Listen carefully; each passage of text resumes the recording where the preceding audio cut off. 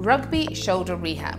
This regime will help a recovering shoulder injury and will complement the treatment from any YourPhysioPlan.com clinician. These exercises can help injuries including tendinopathies, subluxations, dislocations and acromioclavicular joint sprains.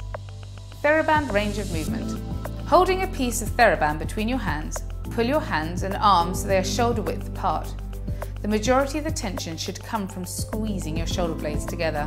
Keeping the tension on the band and your shoulders back and down, raise your arms up to above your head and then control back down.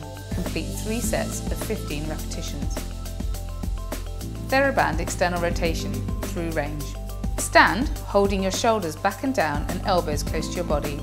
Hold an elastic resistance band between your hands. Pull the band from the centre of your body out to midline. Hold and slowly return to your starting position. Repeat the movement holding your shoulders at a 45-degree position and again at 90-degree position. These combined movements make up 1 repetition. Repeat 20 times. TheraBand row, seated on a Swiss ball. Sitting on a Swiss ball, attach the TheraBand to a stable post.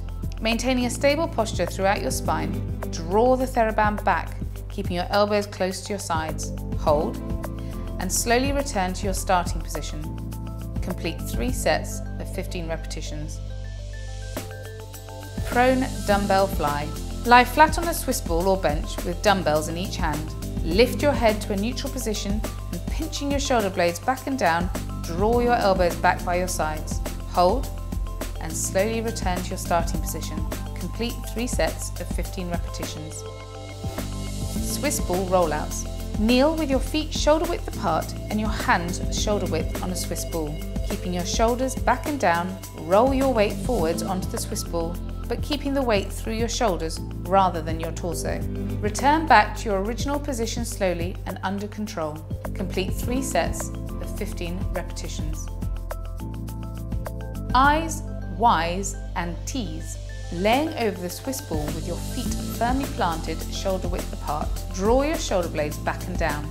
Take both hands up and above your head and squeeze in an I motion. As you lift your hands, keep your thumbs turned out. Repeat this out to 45 degrees in a Y motion and then hands out to the sides in a T motion. The combined movements make up 1 repetition. Complete 3 sets of 15 repetitions.